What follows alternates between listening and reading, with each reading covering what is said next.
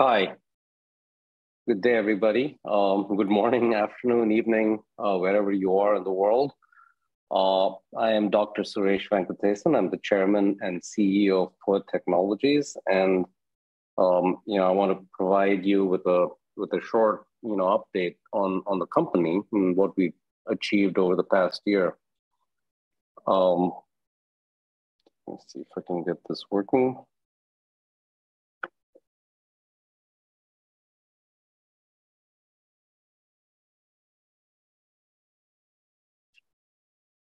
Have you used ChatGPT lately?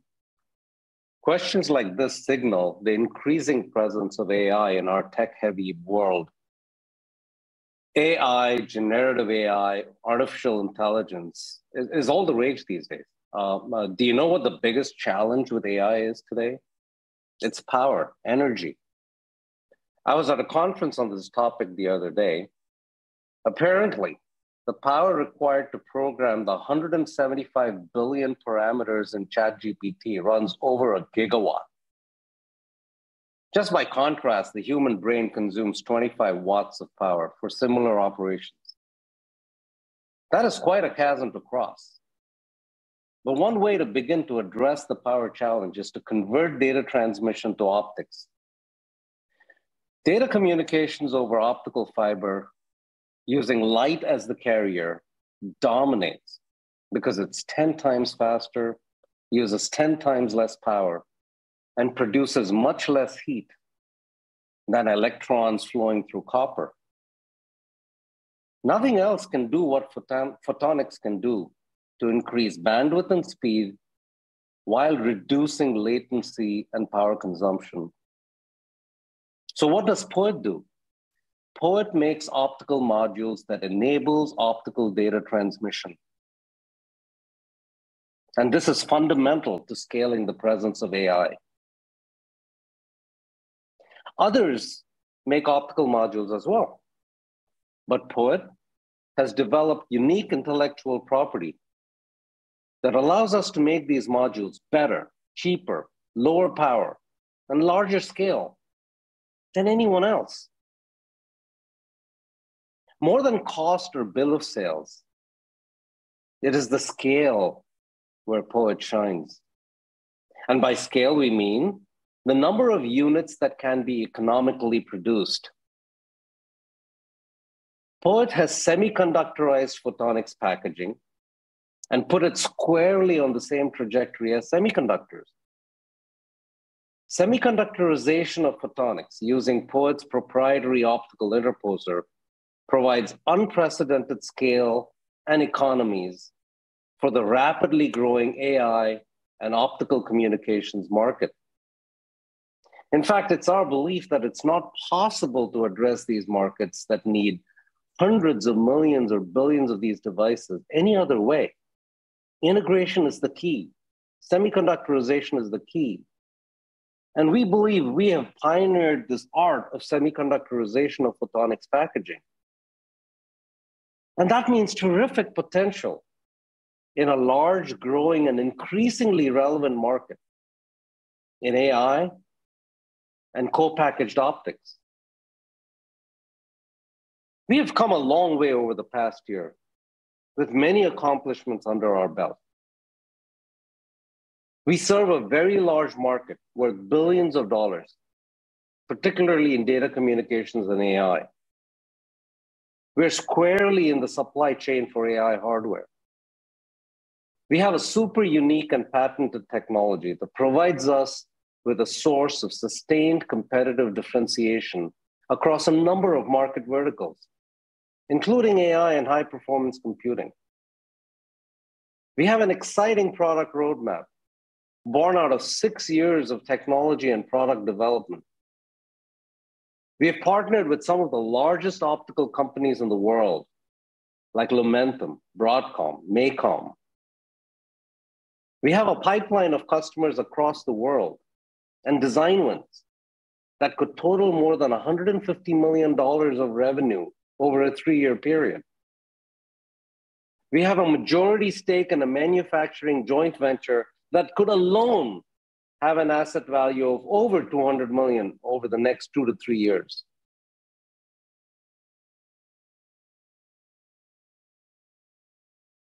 The prime motivator for optics and data communications and AI is power and latency. Light, as we have mentioned, is 10x faster and 10x lower power and has ruled the roost when it comes to long-distance data communications. In fact, photonics 1.0, right, was driven by submarine communications. Long-distance communications use optics as the medium for that communication to occur. However, as bandwidth, meaning the amount of information that is communicated per second, keeps increasing, the distance over which this data is communicated with light has become shorter and shorter. Photonics 2.0, data centers, key driver for optics. So optics is now in data centers used for communications when distances exceed about 5 meters. With AI, the bandwidth and power crunch is so severe that there is now a need to utilize optics as a means to communicate data even between individual components like graphics and memory. The volume and scale of these AI applications quickly trumps the more conventional data center applications. And the greater the need, the greater we feel POET solutions in the space will begin to gain favor. AI is the killer app for Photonics 3.0.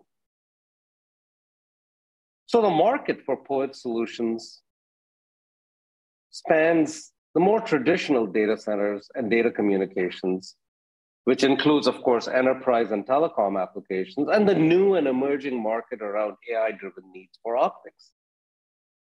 In fact, we believe the AI-driven needs are going to trump the more conventional data center interconnects. That has really been kind of the prime driver for the past decade. Both of these markets are large and growing. They exceed $12 billion in TAM by 2025. The inflection point for growth in these markets begins next year. And POET is well poised with both solutions and customer access this year. And we're well positioned to intercept this market at the right time with our differentiated solutions.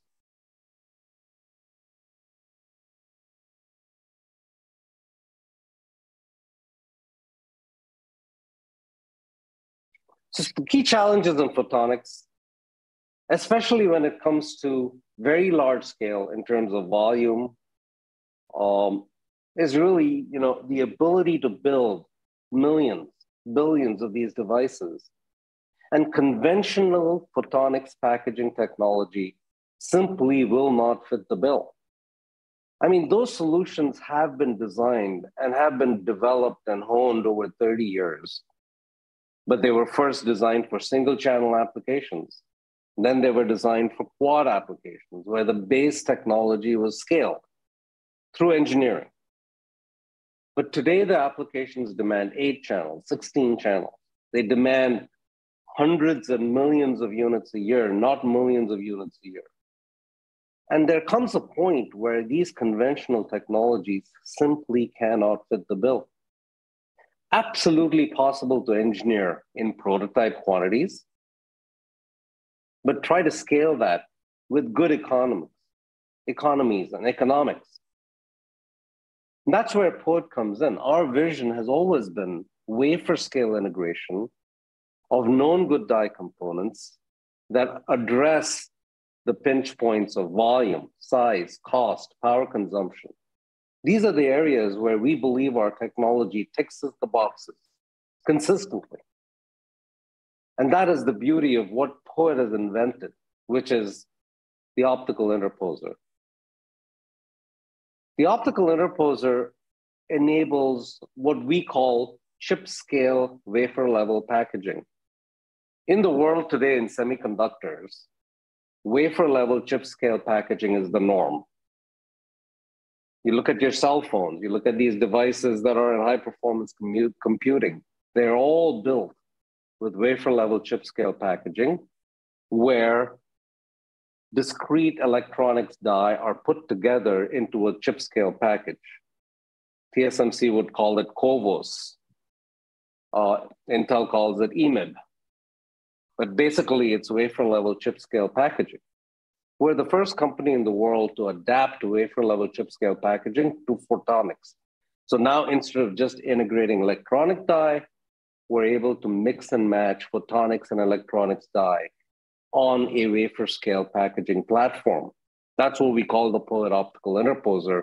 And we've been successfully deploying these interposer-based solutions into a number of products after basically having developed the platform initially.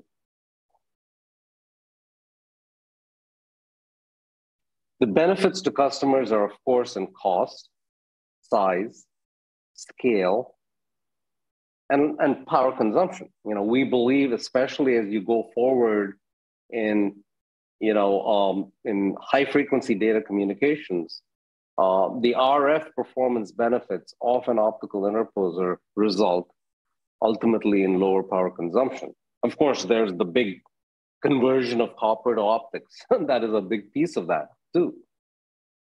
More importantly, with the optical interposers, that our customers who adopt interposer-based engine solutions can lower their CapEx bill by a factor of 10 because we do all the integration onto the optical engine.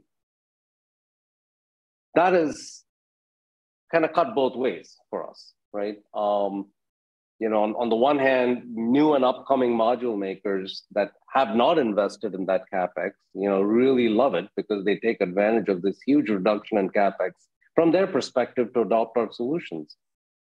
But on the flip side, bigger, larger, well-established module makers that have already invested in warehouses of capital and warehouses of people, it's a little bit more difficult for them to switch, right? And continue and adopt a solution that largely eliminates a lot of their value, which is putting it together by buying an integrated solution from POET.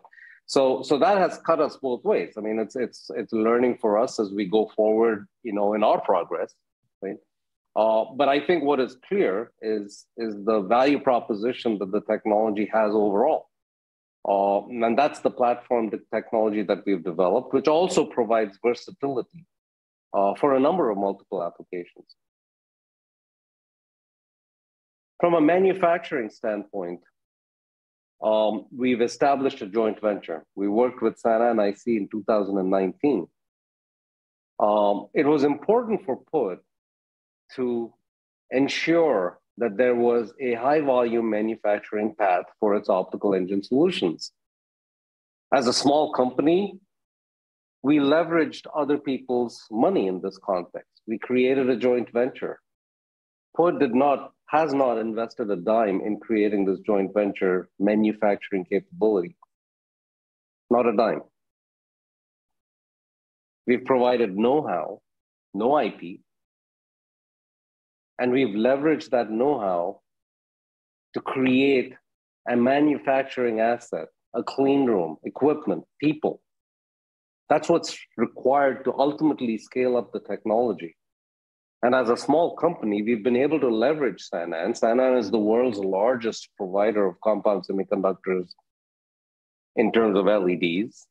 They recently launched a $3.2 billion joint venture with STMicroelectronics to do silicon carbide chips. I mean, these guys know manufacturing. And they want, this joint venture to be successful, and they've been investing into it. This joint venture now takes our optical interposers and converts them into optical engines through wafer level assembly techniques. And these optical engines are then sold to optical module makers, and in some cases back to POET, where POET makes the end module.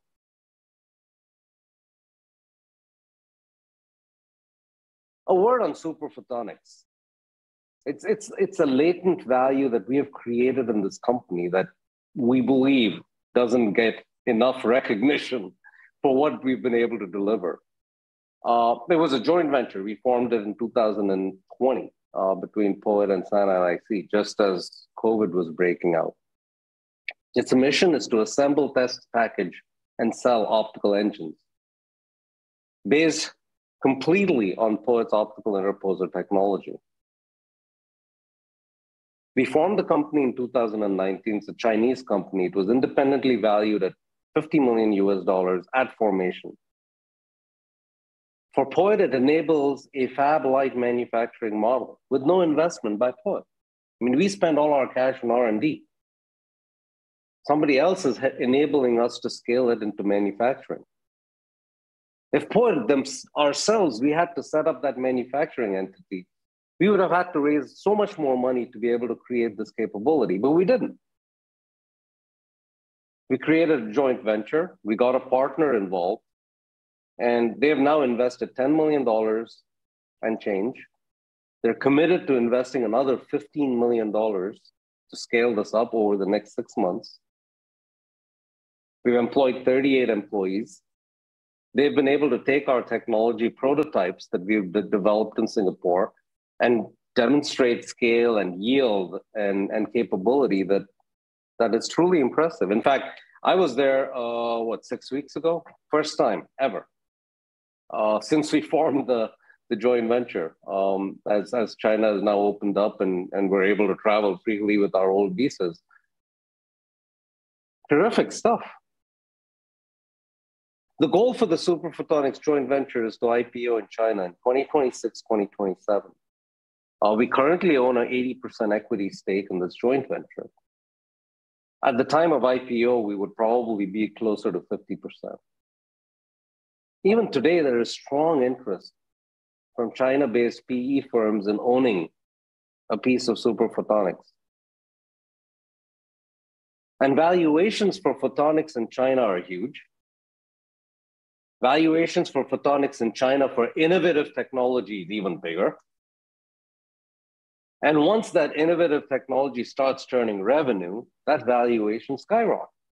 We believe that this joint venture could be worth over $200 million in the next couple to 3 years, as soon as Super Photonics start generating revenue in significant in amount, which we think will be in a couple of years. I mean, that is just absolute latent value that we have created, and our ability to capture that value is to be able to sell our equity stake in that joint venture that provides a non-dilutive source of financing for the company to do other things, more R&D, more products. So we think that, you know, we're sitting on really great value. And, you know, I commend Vivek and team for their efforts in being able to set this up, and for the overall POET organization to support creating what we believe is a very high value capability for the company going forward.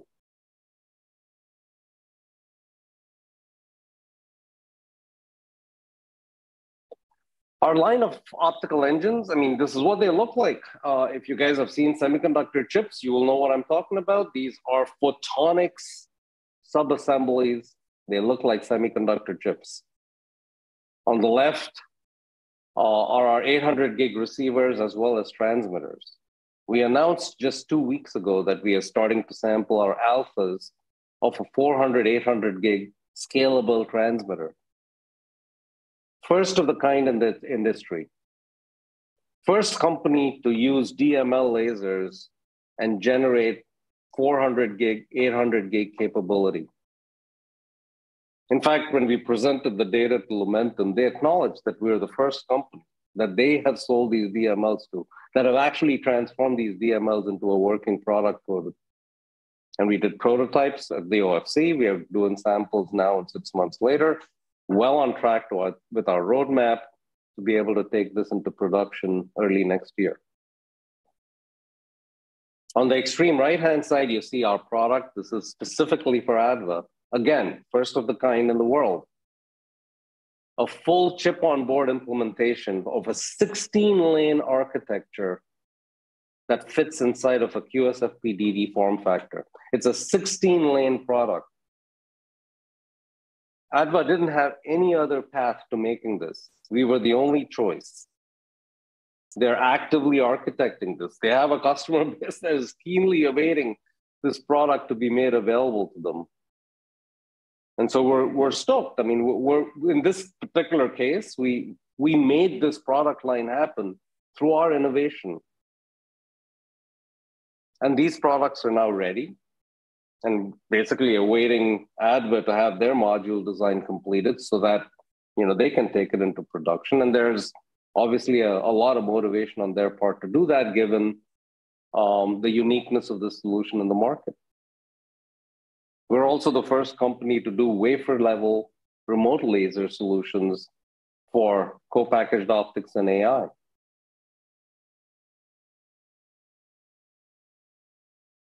Our product release plans for 2023 and 2024, we have come a long way. About a year ago, we were demonstrating 100 gig products. 1 year later, we're demonstrating 800 gigabit products, sampling 800 gigabits today. We've released our 100 gig receiver as well as transmitters, and we have 3 additional variants on the 100 gig. One is what we call POET 1, or the fully integrated single chip TXRX solution. This is going to be a product that we're going to take into the telecom market in China with our customer BFYY and their end customers, the likes of China Mobile. And so that will be released at the end of Q3. We also have LR4 products, not just the one we did for ADVA, but conventional LR4, that there are at least 4 customers that we're sampling to today. Again, will be released in Q3. We completed our beta for our 200 gig products. That'll be released in Q3 as well. 400 gig receivers have been released, 800 gig receivers and transmitters end of the year. You can count the number of products we're going to be releasing this year. It is insane, but it's possible because of our interposer technology, the platform approach, the fact that we use known good components, and the moment we've been able to ally with some of the top optical component suppliers, we've been able to demonstrate the value that the engine provides in this context, which is converting a DML laser into an engine with good RF, right? In enhanced capability. And what POET would like to do is to be able to generate modules for 800 gig, which is critical, not just for data communications, like custom modules in 800 gig are also used extensively in AI. On the other side, we have a set of remote light source products that we are still developing. I mean, I think our goal is to be able to really expand our portfolio in the space with key investments that we want to be able to make, where we believe that we have the ability to really make a very meaningful contribution in this growing market of artificial intelligence, not just because we might have extremely differentiated DML-based 800 gigabit modules, but also very differentiated remote light sources.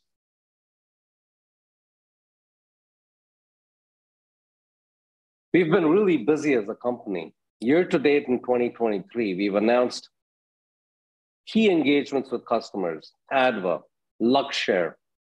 Luxshare is $1 billion company, right? They sell primarily to Apple and others, and they've got a business and an access to the hyperscale market.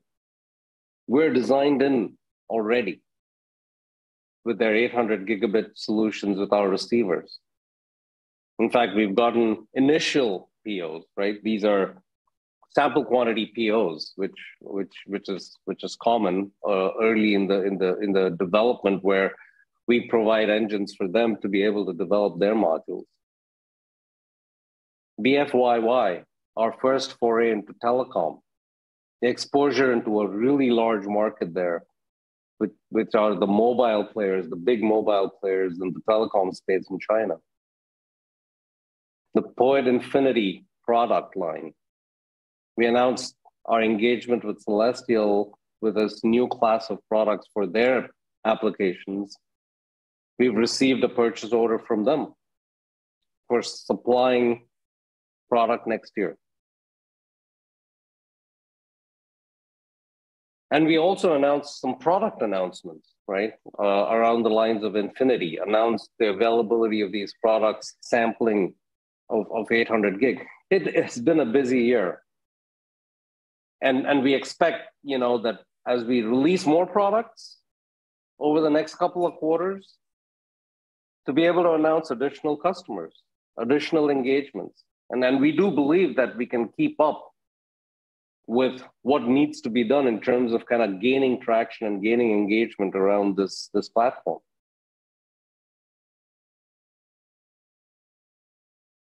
We have 11 current projects with 7 key customers. And just these projects represent a combined $150 million of revenue potential over 3 years. Just these products. Nothing new. But we do expect something new, right? We've got a bunch of products that we're planning to release over the course of the next couple of months. And we do believe that when those products are released, there will be more take-up, more engagements, right? But based on what our customers tell us about these products and when they intend to ramp and their potential forecast for these products, we estimate that for POET and Super Photonics, this can be a cumulative $150 million of revenue potential, right? So if they're successful, we're going to be successful too. And it's important for us to project and plan because we need to have the manufacturing capability to be able to deliver this.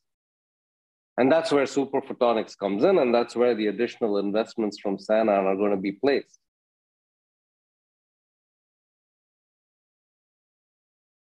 Today, our technology and business strategy is fundamentally centered around building interposers and optical engines and providing expertise to end customers or module makers to provide finished modules. While we believe that this is a reasonable model for kind of the legacy, if you will, or 100 gigs or 200 gigs or 400 gigs, especially in the AI segment, we think we have to transcend beyond the optical engine and create optical modules. So the future for POET is to actually create optical modules. And we believe we can do that because a big portion of the optical module is already factored into the engine. We've integrated TIAs, we've integrated drivers. We've got very good RF capability on the interposer. We've got all the photonics components on the interposer. We create effectively everything except the DSP. So our intent is to add a third set of capabilities for design and development of these optical modules. We're already doing it for AI. It's a critical requirement for AI. So our intent in AI is clearly to have optical modules generated. So it doesn't mean that we're going to sell engines to module makers. I think in the advanced technology, specifically for AI, our intent would be to create optical modules. It enables the sale of our leading edge products directly to the end customer without having to go through this middleman and this long process of getting designed in and the iterations associated with more development to be done along the way. It reduces time to market, eliminates qualification cycles. We think it's the right thing to do. It requires some investment, and we're looking at an alternate joint venture capability that allows us to potentially fund this activity. Again, raising money with some non-dilutive financing here. In 2020, when we created the joint venture in China, China was in fashion. I mean, we were complimented for having done that. Today I read the boards and, of course, everybody barfs on the fact that we have manufacturing in China, but it is important to understand that it is a very, very, very large market. It is, in fact, the largest market for optics, 100 to 400 gigabits per second. But we recognize that things have changed. There are geopolitical issues. There is likely to be more and more constraints in high end, in AI solutions. And so we intend to create an alternate joint venture outside of China and follow what we would call a China plus one strategy, which a lot of customers require or demand, where we have a foot in China to support kind of the Chinese market with China components. And then we have kind of, the ability to be able to manufacture outside of China as well. So we're actively seeking, as I said, an additional JV partner to provide a source of independent financing for this. This is critical to POET's future.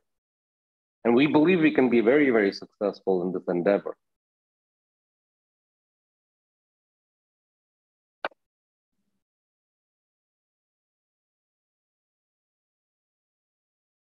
I'm sorry, my ability to move the slides is somewhat delayed. We've done a fair bit on the investor outreach front. Our goal was to increase awareness of POET so audience is likely to invest with a focus on US. We've taken various steps to do that. Some popular, some not so popular. But the results speak for themselves. We've had a 300% growth in monthly website visits from December to June. 100% month-over-month visit growth from May. 3-to-1 US visitors to Canadian visitors, which was a big thing, right? We wanted to get more presence in the US. Our NASDAQ volumes are finally higher than TSX Venture and has been up since December. So we will continue to tack and adapt, of course. Not everything that we do works beautifully. We have a path, we have a vision, we want to get something done, but as with everything else, you have to tack and adapt. And we are. But the results speak for themselves, and we will continue to drive this going forward.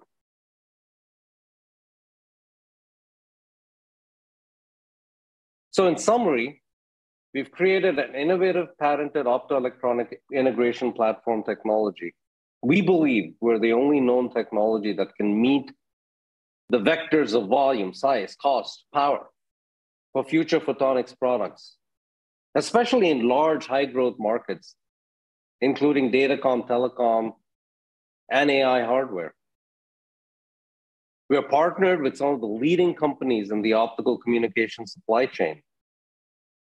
We're engaged with several key customers now that allows us to demonstrate the technical acceptance of our solution. I mean, we are, after all, doing something that has not been done before. We are, after all, creating products that are first of its kind in the industry, and there's some degree of healthy skepticism about whether we can actually do it. And that skepticism first is, can it be done technically? Then it's, can it actually meet specs? And then it's, can you actually scale this in volume? And we're going through that process. Super photonics is critical to enable market acceptance of our optical engine products. We're doing that today. They're ramping up. We have a revenue pipeline on customer engagements that provide $150 million of 3-year estimated revenues based on their projections to us, of course. There's no guarantees, but they know their business, they know their customers, and they believe that they can represent to us what it would mean to us with this engagement. We expect revenue to begin in 2024, but of course we will have production orders this year. We already do for the first half of next year, $3 million from BFYY. We expect POs this year as well. In fact, Super Photonics does have POs, but like I said, these are quantities that enable our customers to design their modules in. although our engines are ready, we can't ramp into production till our customer, or in this case, Superphotonics' customer, can ramp their solution. And in some cases, there have been some delays because they've never used optical engines before. And so it's a learning process for them as well. So we kind of go through that. I mean, it's, there are changes and to our roadmap, sometimes out of our control. Our products are ready and available and sampling and providing to the customers. And then we just have to work through the process of getting them designed in. And I think the light's at the end of the tunnel. We can see it. We work with these customers, and we do believe over the next couple of quarters that that we should, or Superphotonics should be able to start their ramp, right? And most significantly, we've created a significant value capture potential with Superphotonics in terms of its asset appreciation and what that can mean to POET in terms of non-dilutive financing to the company. We need it, right? We need the financing to be able to keep our roadmap, to drive our leadership, in a sense, in the AI space, to really take advantage of our existing position and grow it. And we think that this is a very, very critical piece of how that can happen in the long term. So with that, let me close, and I thank you for your time. I thank you for your attention. I thank you for your support. Go POET.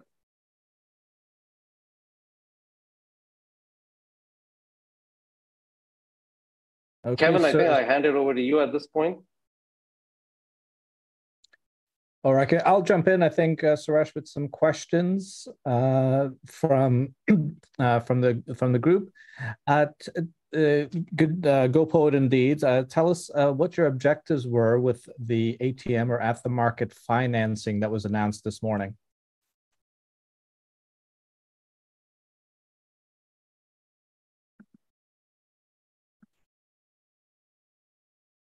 Oh, sorry. I think I might have been on mute. Can you repeat that? Because it just didn't come through clearly on my end. Sure. Tell us what your objectives were with the ATM, or the at-the-market financing that was announced this morning. Yeah, the ATM, or at-the-market program, it gives POET management the flexibility to raise capital in small amounts over the course of the next year. I think there's a lot of misunderstandings associated with the mechanics of how ATM works. So I will shortly kind of ask Tom to maybe step in and paint some color and provide some guidance there.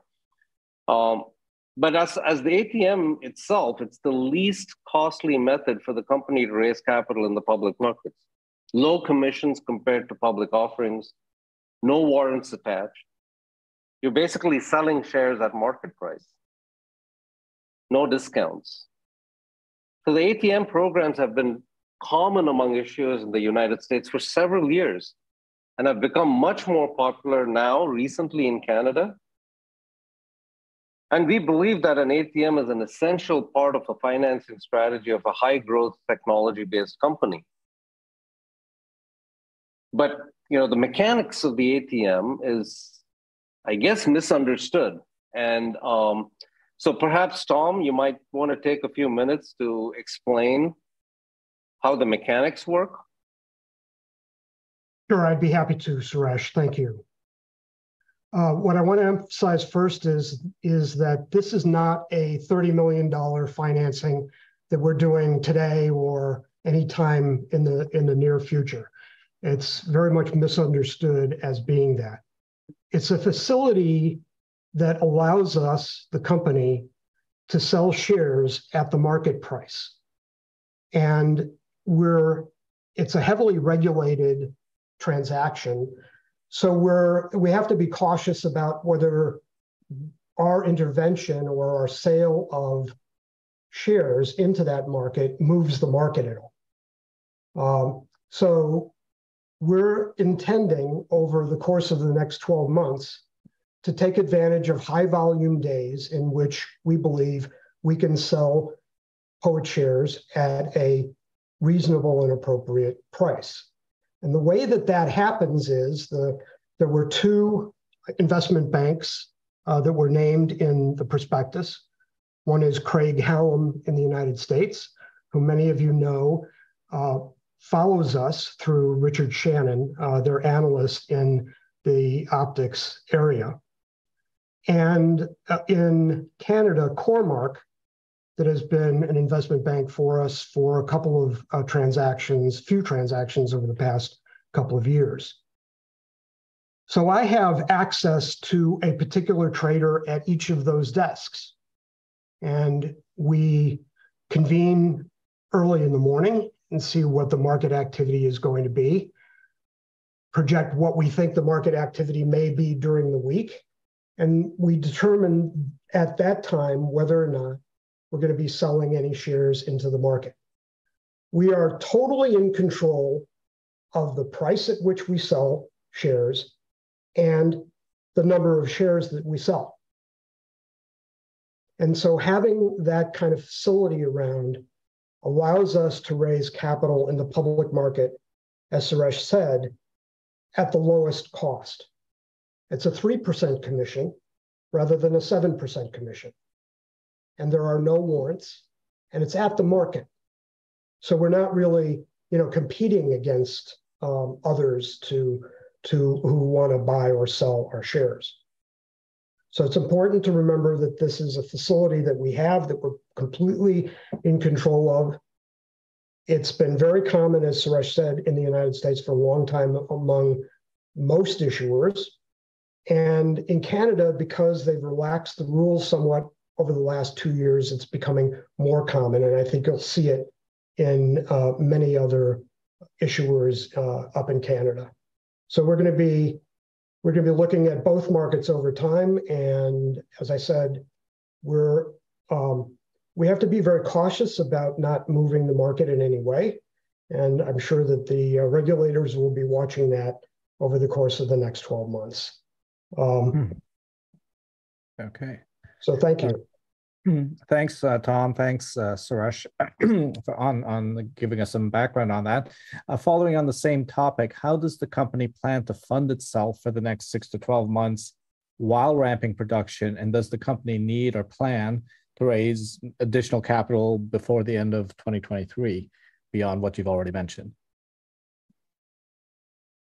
Yeah, at PUT's current stage, we're continuously evaluating the capital required to operate the business and execute on our ongoing strategic initiatives. As part of this process, we're actively considering several potential alternative, non-dilutive means of bringing in additional capital. As mentioned in the presentation, we believe that our equity in SPX is a valuable asset that is not obvious in our financial statements. And we have been approached by private equity companies interested in owning a piece of that operation, which both JV partners believe is a good prospect for an IPO in China. So once SPX begins to generate revenue, we expect its value to increase exponentially. In addition, in connection with our plan to sell modules, we believe that there are good opportunities to form additional joint ventures. If we were to create a new JV for module production, we would expect to structure it in a way to both provide capital to PUT and also to allow us to consolidate its results in our financial statements. Okay, and moving on to a question on some of our early adopters, our early customers. When do we expect to be in production or receive initial orders from ADVA and FiberTop for some of the POET legacy that they're contracting? Yeah. As I said, I mean, I think initial orders, we've had it, we've delivered it, SPX has rather. I think the key thing is, how quickly can they complete their module design? And it's gone through some iterations. These are companies, not used to working with optical engines. In the case of ADVA, it's like I said, 16 channels in a QSFP-DD, never been done before.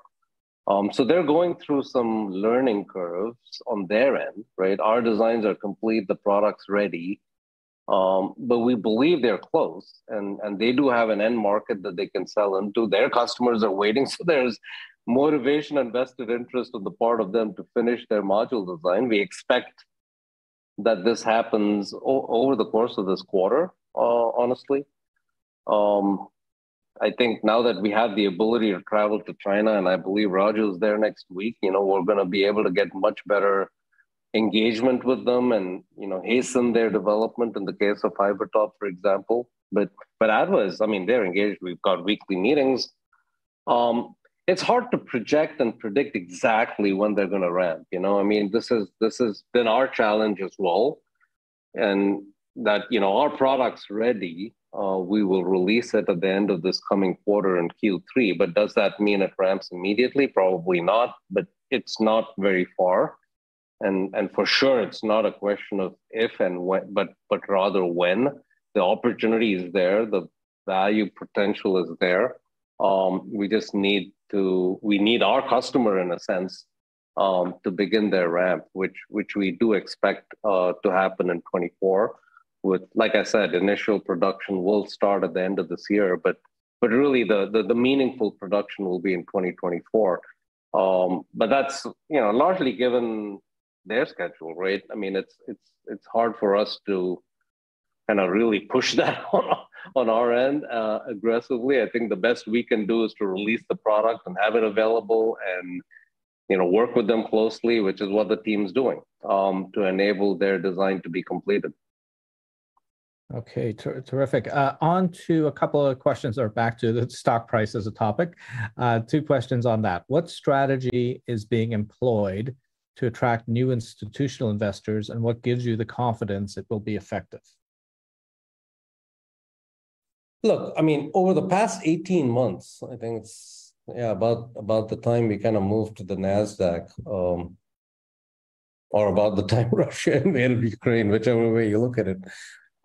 We have participated in 9 Wall Street-focused conferences targeted at institutional retail investors in the US.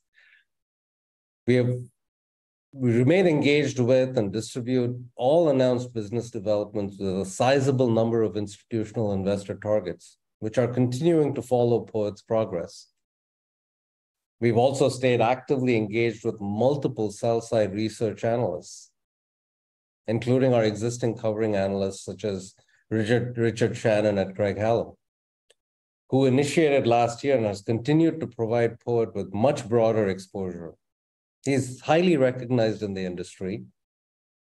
He covers Lumentum and some of the larger companies, right? So he knows what he's talking about, and I think he's respected and recognized. Additionally, we have been driving increased visibility through participation and presentations at industry trade shows. I think just this week, we had a video that was actually in Chinese, created by Mo, that got a lot of inbound traction when it was published at the industry trade show there. So this all contributes to elevated awareness, not just among customers, but also tech-oriented investors. Okay, and what else is the company doing to increase the current share price? Look, as shareholders ourselves, we're always looking at new ways to support our stock price and attract new investors. Our top priority as a management team is to create shareholder value through continued execution on our business plan and begin generating a sustainable and growing revenue stream. To the extent that we are successful in capturing even a portion of the available market opportunity, we believe the stock price will ultimately reflect that value appropriately.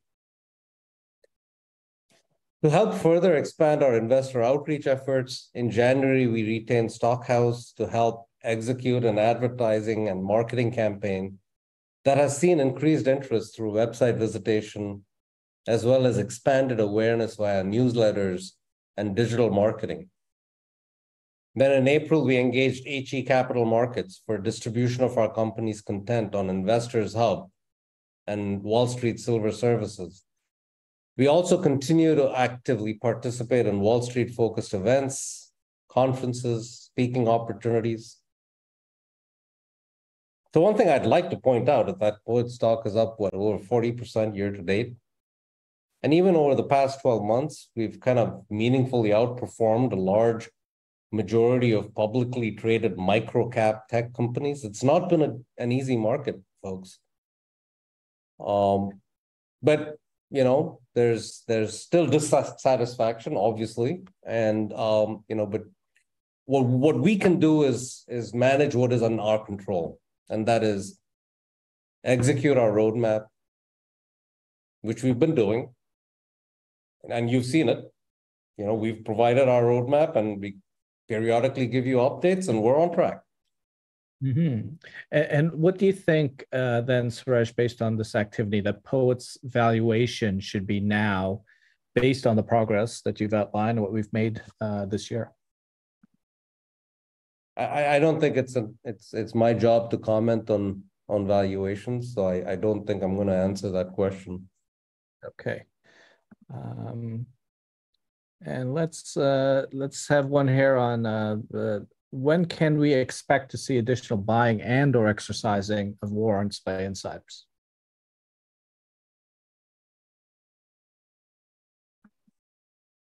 Look, I mean, I think most of the warrants are done. There's probably a single tranche of warrants left in August. So yeah, I mean, I think I like I said, I don't control what other management members or the board do in POET. We're all independent folks. So yeah, I don't think there's a lot more warrants left, honestly, to be exercised, and we'd like to keep it that way going forward too. Okay. And with the stock trading where it is today, how committed is management and the board to resisting a potential unsolicited buyout offer at an attractive valuation?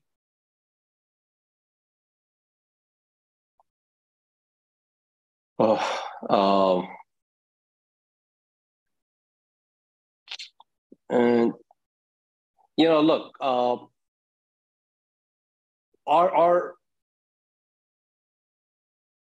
our interest is in building long-term shareholder value, and so I think we recognize and understand the value we bring, and we recognize and understand the value that is achievable. And so I don't think this is a concern that existing shareholders need to have. I think we all collectively are vested in doing what is necessary to drive shareholder value at valuations that we believe accurately represents what we offer in the industry, right? And what we offer to this large and growing market, especially in AI. Okay, and we have a question here about competitors, both, well, let's go with NVIDIA. They're currently the kings of the AI market. How could POET enhance their offering? Look, I think, and I mean, NVIDIA are the kings in the AI market because they create, highly parallel computing infrastructure with their GPUs, and then, they tie it up with large amounts of memory and sell these DGX boxes at $30,000, $40,000 a pop. But, I think going forward, I mean, I think data center servers are going to incorporate NVIDIA graphics processors and so on and so forth. So yes, they're a graphics company. They're kings there. I think how POET helps is by providing the means to communicate either between graphics and memory, or by providing the means to communicate between servers. And today, much of that is done either by 800 gig kind of transceiver modules. They look like transceiver modules, but they're kind of custom specifically for AI. Or they can take the form of photonic fabrics and other such applications that there are other companies kind of driving. And so the AI segment is kind of bifurcated, right? One is there's just a growth or a need for a lot of optics. and that is bifurcated into kind of transceiver-like form factors, which we play into, and then into photonic fabric-like form factors with new companies and upcoming companies that, again, we play into by providing remote light sources. So I think we're well covered in terms of what we can do, and are actively working to intercept this very large growth market over the next couple of years. Okay, of the 11 current contracted projects that you stated having today, which one or two represent the largest near-term revenue opportunities? I guess this is specifically with our products and our customers. And what are the remaining steps to convert these opportunities into revenue? Well, I mean, I think for most part, these are committed projects. I mean, I think we're going through the development phases in the case of companies like Celestial and their projected volumes to us. I mean, you know, those are products that are committed, and we have POs we have to deliver. The team's working on, you know, finishing up that design by the end of this year. And, you know, we have a PO to deliver a certain number of those engines by the end of 2024 for, you know, kind of a larger ramp next year. So in most of those, except for one, I believe, which is still, you know, in evaluation by the customer, there are commitments to use the products. They're designed in. So then it's not, to me, a question of if then, it's a question of when. And that when depends less on POET's readiness and more on our customers, you know, ability to convert that into a module design and then ultimately take it and be successful in the market. But, you know, on a balance, you know, I think we're well positioned there with really good potential. Okay, and regarding Ayar Labs, do you view them as a competitor or a potential partner? Neither. I view them as a customer, a potential customer. I mean, they are one of the companies that have a photonics fabric. They also require a remote light source, and we believe we have a good technical solution. And there have been dialogues and discussions, and we hope at some point that we can convert that opportunity into you know, a real engagement. And with sticking with the products and the optical interposer, how far behind are competitors to what the optical interposer can do? I'm sorry, I think you have to repeat that question, please. How far behind are the competitors to the optical interposer and what it's able to deliver to the market? Look, I mean, I have yet to see. I mean, I've said this publicly before. I think the only company that had, you know, capability or at least a vision very similar to what POET was discussing and talking about was Rockley Photonics. You know, they ultimately were not successful in creating these products in data communications. I mean, we've successfully sampled 800 gig receivers. I mean, you know, we've come a long ways relative to what others thought they could do but couldn't ultimately do it. Now, outside of them, I'm not seeing too many solutions. Sorry. No, that's good. That's regarding the light bar. Have other companies tested the light bar family of products, and how are those samples being received? And can we expect future announcements? Yeah, I think there's a little bit of, I mean, ambiguity among the customer base, especially as it relates to co-packaged optics or remote lasers. It is a very, very custom market. It's a kind of a wild west right now. There's no kind of standards. You know, what Ayar Labs uses is something completely different. What Celestial wants is something completely different. What Light Matter uses is something completely different. Light Allegiance is completely different. I mean, they're all different, right? And so what, you know, in a sense, it plays to our strength because we've got a platform. We have the ability to adapt these solutions. But it's also difficult because we keep sampling and talking to customers, and they change their requirements and needs. Sometimes it's 4 channels, it grows to 8, and then it's 12. And so yeah, I think well, the good thing is we've got the right products and we've got the relationships and the engagement. And we do believe that, as those requirements and needs develop and coalesce into something, we will have the solutions available for them. But today, our primary focus is, ensure a successful deployment on Celestial AI. I mean, honestly, if they are half as successful as they think they're going to be and have represented in their forecast that I'm sure you can read up, you can see how lucrative just simply that is going to be for this company. And then you add 1 or 2. I think the intent is really not to go, we're not here trying to get numbers in terms of customers. We're trying to get win with the winners, right? And we think if we can, just convert a couple of them, these are really, really large opportunities ahead of us. And I've got one here on that I know the team is excited about this application with thin film lithium niobate. Can you comment on that, and how is that progressing? I mean, it's a technology of the future. The important thing is that we have the ability to incorporate new and upcoming components onto our interposer. But look, I mean, thin film lithium niobate is not going to be ready for prime time in terms of kind of commercial volumes for it's at least 3 years. So, I think it's something that we're engaged with, in this case, niobate on, and we're working with them in parallel. But, we've also got to focus on products that, we know are imminently required. So we are, initiating our development programs around a 200 gig per lane EML-based solutions. Those are the most mature solutions for 200 gigabit per lane today.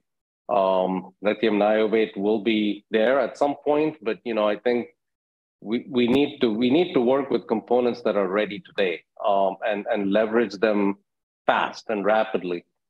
And not keep betting the farm on some future. I think we made that mistake a year and a half ago with, waiting for a silicon photonics modulator to be available, and we lost a year on our roadmap. And I don't think we're ready to make that mistake again. No, certainly not, and lots going on with the company. And that I don't see any more questions, Suresh. So I'm just going to throw it back to you for some closing remarks.